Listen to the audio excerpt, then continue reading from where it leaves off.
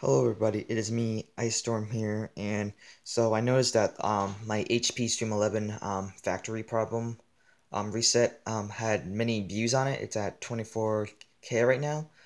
So I noticed that people might still have problems with that, so I'm going to do a tutorial on how to actually do it. So this is what you're going to need. Your HP Stream 11, this is mine right here, it's the 11-inch model, 2015 model actually, and you're going to need a flash drive. I would recommend a 8 GB flash drive. That's like the minimum storage you need to download Windows 10. So I have my flash drive right here. It is a SanDisk, I believe it's a 64 GB model. Yeah, the 64 GB model. So yeah, I'm gonna use that. So I don't have Windows 10 loaded on the USB flash drive, but I should do that. But just for the sake of time, and if people are having problems trying to reinstall Windows 10, then I'll just just comment down below and I'll tell you what you need to do. So this is what we're gonna do.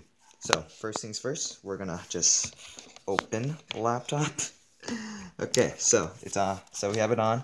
So to get to the thing, we have to press the power button, and then I believe I think it's either F11 or F10. There we go, we got it. So as you guys can see, sorry, yeah, fly on my face. So we're just gonna, so as you guys can see right here, we're just gonna say nope. And we got the main security system configuration and the exit button. So we can't obviously do anything with that. So what we're gonna do is go to the, let's see, we're gonna go to system configuration. Then you're gonna go to boot options, press enter. Okay, so to do this, I'm pretty sure that you're gonna need to enable legacy support, and just do what I have right here. And as you guys can see, my thing, this won't matter because what you're gonna need to do is just enable legacy support, I'm pretty sure, and you get all these options. Just copy the options I have on screen once you go to the BIOS. Then after, we're just gonna go back up, and we're just gonna press the back escape button. I'm gonna go to exit and save changes. Yes. Then you guys are gonna press the escape button. So once we got that going, so we're gonna press the power button, and then we're gonna press the escape button, and then it'll show you with these options. So what I didn't do was plug in my flash drive, so let me just plug that in right here. As you guys can see, we're just gonna grab it and we're just gonna plug it in. Now it's plugged in. So going back to the screen right here, so we got four options. We got the BIOS setup, boot device option, system recovery, system diagnostics, system information. So what you're gonna do, I think, is go to F9. So F9.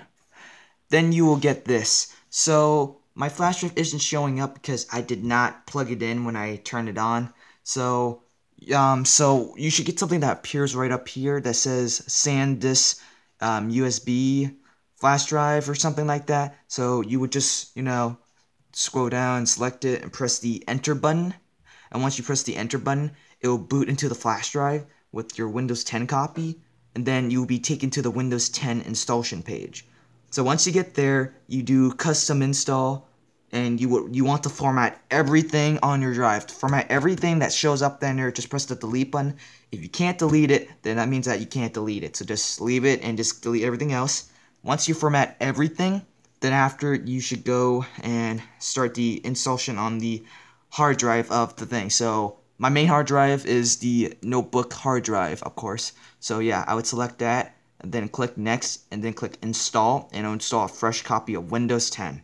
Now so you won't require a Windows key since the product key is like in the motherboard, so the motherboard knows that you do have a install of Windows 10 legit, so you get your official one. And the thing about this is no bloatware. So all the bloatware you got before with the HP Stream 11, well, you won't be getting that with this fresh install. So you have more memory in your hard drive.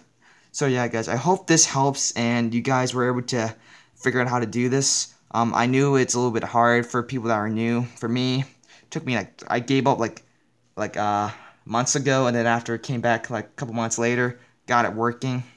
So yeah, guys, hope you guys enjoy, and if you need any help, please comment down below and join my Discord. I did upload a video about my Discord channel, so I can like talk to you guys and like help you guys with that. So yeah, thank you for watching. See you guys later. Subscribe to the channel if you haven't.